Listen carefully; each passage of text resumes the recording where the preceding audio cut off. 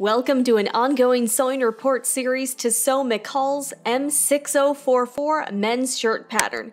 In this episode, we're focusing on the sleeves for view B and we'll be setting them in flat. You'll find links to my favorite garment sewing supplies below. This is a two-piece sleeve, which means you don't have to do a placket. And here I am cutting out two mirrored pieces at a time with the fabric wrong sides together.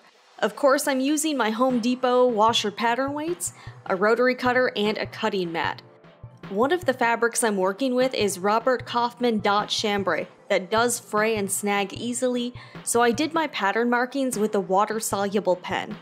To be a little more productive, I'm actually making two shirts at once. The other fabric is a darker chambray, so you'll see me sewing both of these.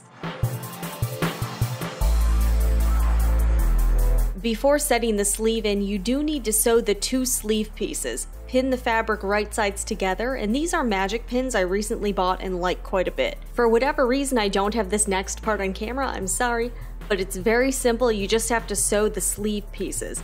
But the portion that will be your faux placket that's marked on your pattern, I used a basting stitch because I need to open that up later. To finish those seams, here's what I did. Press open and fold the edges under to the stitching line. Instead of pinning, I secured the seam allowance with my go-to Elmer's washable school glue. Hit it with a dry iron and it'll stay secure until you sew that area.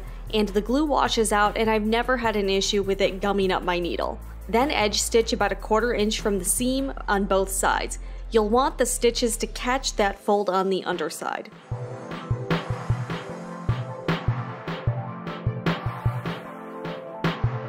And I stay stitched the armhole so it didn't get distorted.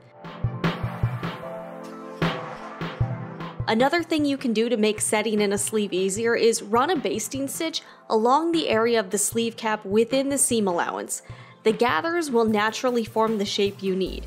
Using lots of pins, match up the sleeve to the armhole at all the points marked on the pattern.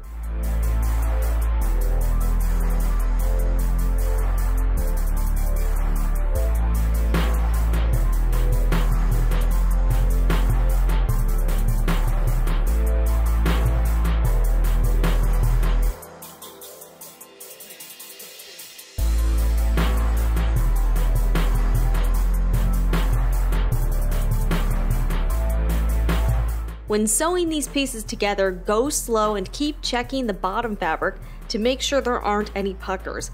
And if there are, that's okay, just seam rip those spots and then restitch them.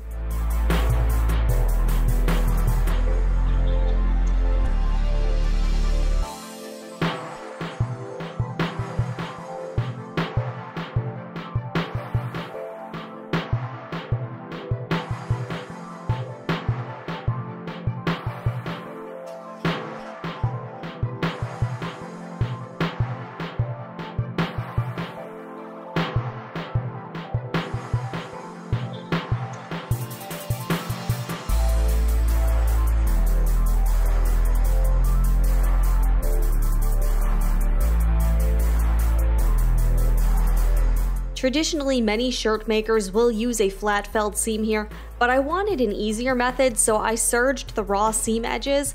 Again, go slow and be careful not to catch any excess fabric.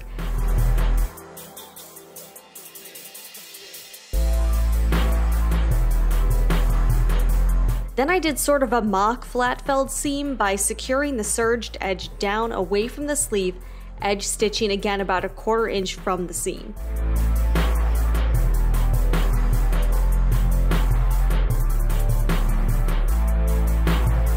And that's it. Thanks for watching, and check back for more videos on sewing a collared shirt. I'm Jennifer Moore, and I'll see you next time again for the Sewing Report.